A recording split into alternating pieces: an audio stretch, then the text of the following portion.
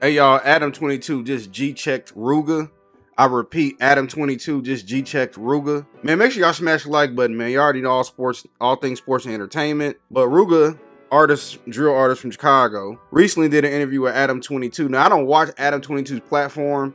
It's too, he's too much of a culture vulture for me. But I seen the clip going around where apparently Rooga had a problem with Adam22. He asked him not to talk about something.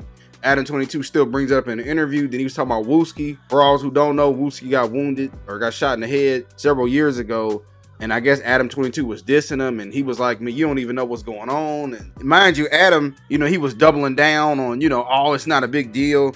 But basically, to make a long story short, Rooga tried to check Adam22. And Adam22 basically said, man, I ain't scared of no empty threats, and you know, if you wanted to do something, you would do it now, even with security, because Adam, you know, he had bodyguards in there. And this is what I got to say to Adam. See, the problem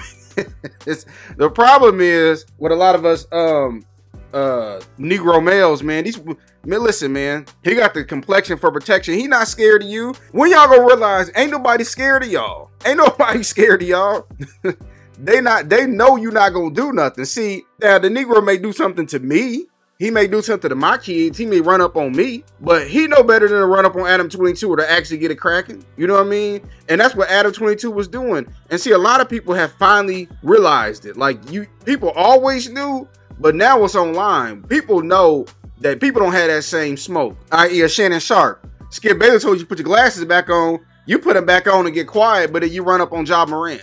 You talk about you gonna pull up on Mike Epps, you know, and the list can go so. Even people with Vlad to say something, some people come out and then some people immediately come out and support him. Same thing with Ryan Garcia. They know when he was talking about George Floyd, and there's no repercussions. George Zimmerman. People realize, man, that y'all is the cowardly lion from the Wizard of Oz.